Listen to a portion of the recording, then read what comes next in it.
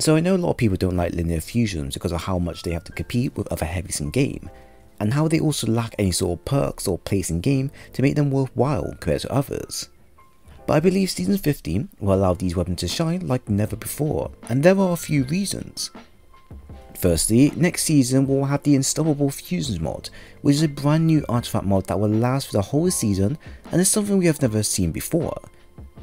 Secondly, both standard and linear fusions will be getting a rework of some kind, which is unknown as to what will change, but it will make them either stronger than they currently are now, or just basically give them better usage all round. With this in mind, common exotics with fusions may see a high increase for endgame content, such as Telesto, Merciless, Jotun, Sleeper Stimulant, and Queenbreaker, etc. Although most of these weapons such as Telesto and Jotun are already popular to the general masses. However, depending on the content and encounter made, not everyone will agree to using an exotic fusion, since other exotic weapons will have a better performance against certain enemies. There is one legendary weapon that I believe will become popular in endgame content, that is both slept on and highly effective for bosses alone. The Threaded Needle is a legendary power linear fusion rifle, which is a precision frame, meaning it fires a long range precision energy bolt. This weapon was first introduced in Season of the Chosen and can still be collected by completing battleground missions or using the Umbral engrams via the prismatic caster to create a chance to drop them. Looking at the base stats, we have Impact 41, Range 43, Stability 52, Handling 35, Reload Speed 28, Charge Time 533, and Magazine 5.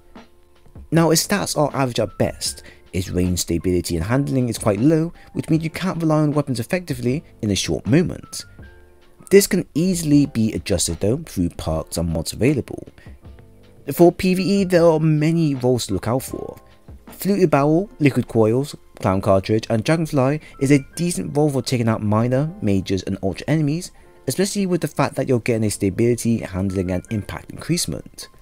Clown Cartridge randomly overfills the ammo and reloading, and Dragonfly creates elemental damage explosions on kills, which we can enhance by attaching the Dragonfly mod. Another good role for PvE would be Rapid Hit and Vorpal Weapon, making this very useful against bosses for Legend of Sectors, Strikes, Nightfalls or Raids. This is the role you'll want to ideally have for Nightfalls and Grandmasters, as you're getting a 15% mini boss and boss damage boost, which will be helpful against the unstoppable bosses you face, and Rapid Hit will increase the reload time for the weapon. On top of that, we can then add on the boss or major spec for a 7.77% weapon damage buff for that extra kick. We do lastly have perks such as Autoload Holster, Field Prep and Frenzy, which are all great as side perks to keep if you don't manage to get the gold roll as shown. These perks will define how the weapons feel and impact your journey from start to end.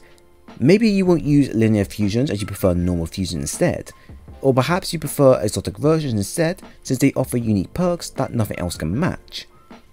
The choice is yours, but I highly recommend you go ahead and nab this beauty just in case linears have a clear advantage compared to others, which they do.